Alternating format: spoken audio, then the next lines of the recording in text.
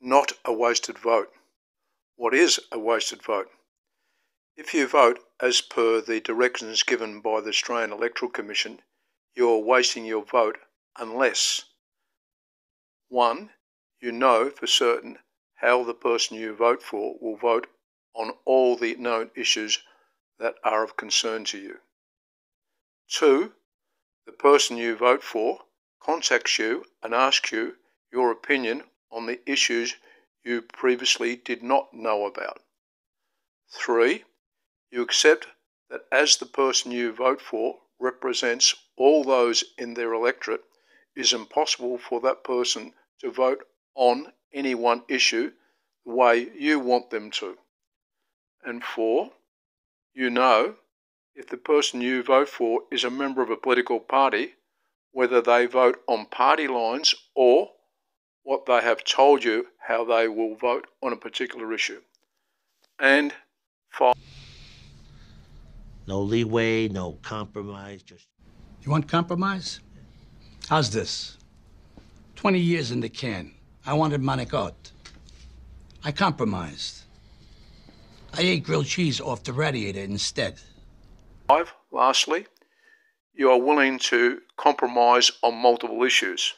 For example, one candidate could be promising to reduce taxes by reducing spending, with another promising to increase spending on health and education. But you want taxes to be decreased, but want less spent on defence and more spent on health and education. Your decision has to be a compromise. You want compromise? I compromised. But I compromised. You see where I'm going? Yeah. Why is this so that it is a wasted vote in these situations? Because in Australia, since 1901, we've had a political system that's called representative democracy. In representative democracy, the people do not get to decide on particular issues. Instead, the people have to vote for a representative who then votes on particular issues on their behalf. Issues can be practically anything, like should children be given milk at school, how much is to be spent on defence, whether Australia is involved in a war, what tax rates should be and how much money is spent on particular items, and, of course, what laws there should be, and to a certain extent, how the political system operates, including the extent of your involvement. The elected representative votes in the House of Representatives, either for or against a motion, which is basically an issue. All those of that opinion say aye. Contrary, no. I think the noes have it. Ayes have it. Division required. Ring the bells for Foreman. And why is this so? Because of the Australian Constitution. The Australian Constitution is a document that was drafted between 1891 and 1898 by people that are no longer alive. It was ratified on the 6th of June 1900 and became effective on the 1st of January 1901, over 121 years ago. What did not exist in 1901? A couple of examples. Aircraft, mass ownership of motor cars, weapons of mass destruction, television, computers, the internet, an Australian population of about 26 million and a world population of about 8 billion. You only have to read the initial Australian Constitution to see how it is not appropriate for a modern society. What about changing it? The Australian Constitution can and has been changed. It requires what is called a referendum. This is where you can vote on an issue, but only on issues involving the Constitution itself. The problem in trying to change the Constitution. There are two major problems when trying to change the Constitution. The first is that it is generally only Parliament can put forward motions for changing the Constitution, not the people. Parliament means politicians. The second is that a motion to change the Constitution must be successful. For it to be successful, it has to have the majority of Australian electorate voting for it as well as the majority of electors in the majority of states. Because of this, of the 44 referendum issues, only 4 have been successful. An alternative to representative democracy. An alternative to representative democracy is direct democracy. This is basically what a referendum is, except any issue can be voted on, not just issues that deal with the Constitution. Voters vote for or against a particular issue. Only one other country in the world has something like a direct democracy. That is Switzerland.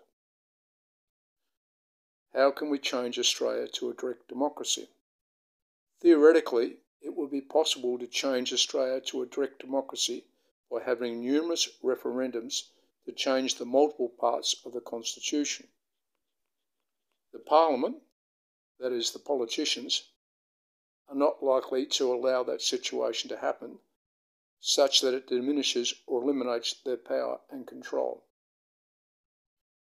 What gives the Australian Constitution authority?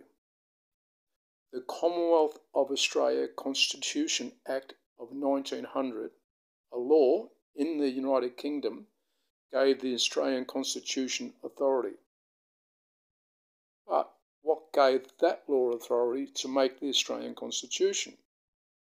And what gave that the authority to make that?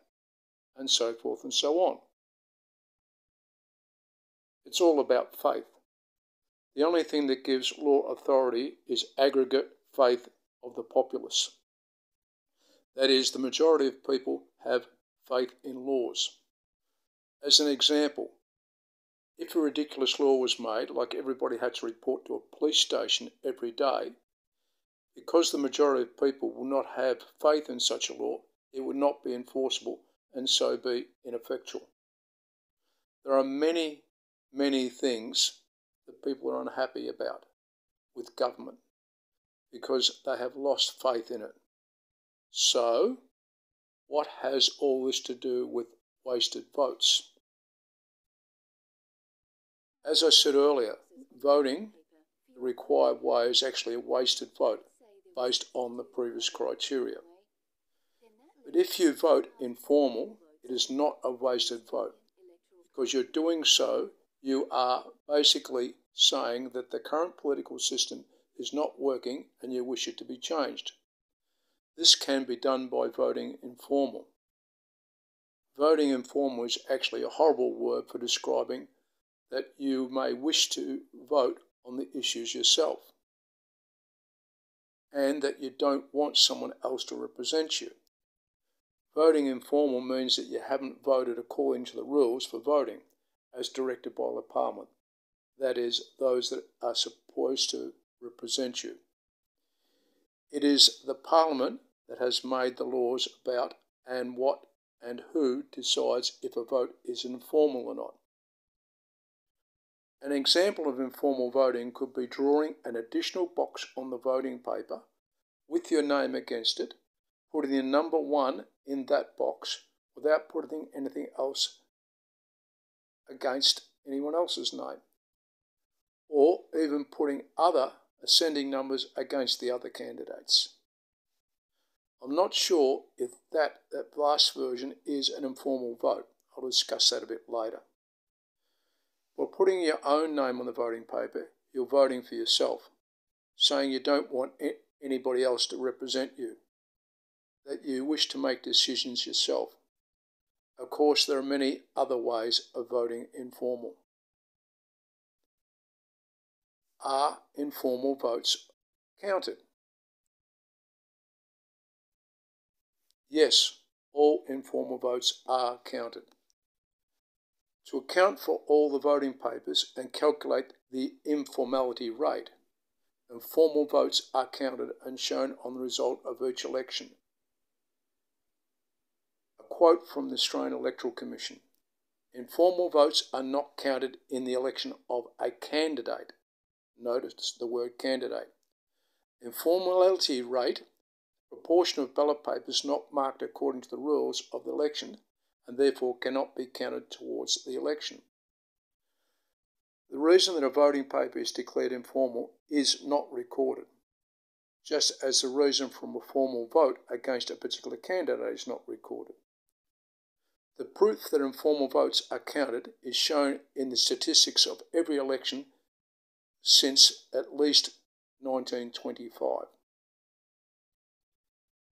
As it turns out, the Australian Electoral Commission published their own study on the analysis of informal votes. Because there is no requirement for voters to say if they are deliberately voting informal, it's not fully known how many informal votes are deliberate or mistakes. Perhaps that's a good reason to indicate on your voting paper. The effect of informal votes.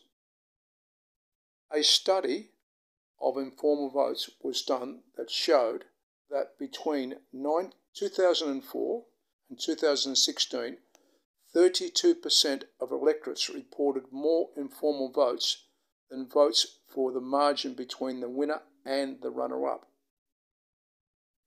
Considering that in recent elections a party could be in or out of power by a margin of only a few seats, this could indicate that informal votes are not a wasted vote, but are an indication of the people's true desire for direct democracy.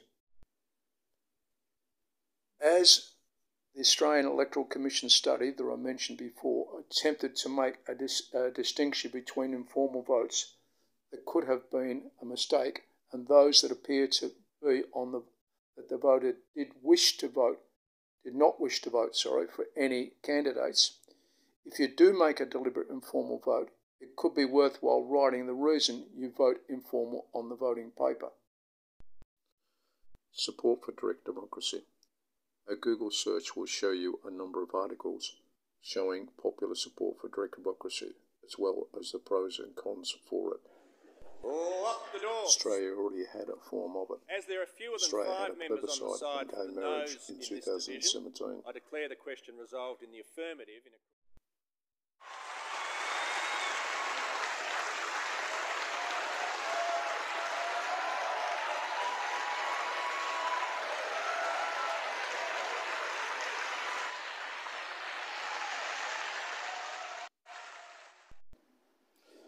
So, if you know for certain how the person you vote for will vote on all of the known and future issues, we accept that it's impossible for that person to please everybody, but may please the party before you, and you're willing to compromise. No compromise. Want compromise? Compromised. Then vote the way they have told you to vote, but otherwise vote informal with your written reasons, because it will not be a wasted vote. You see where I'm going? Yeah.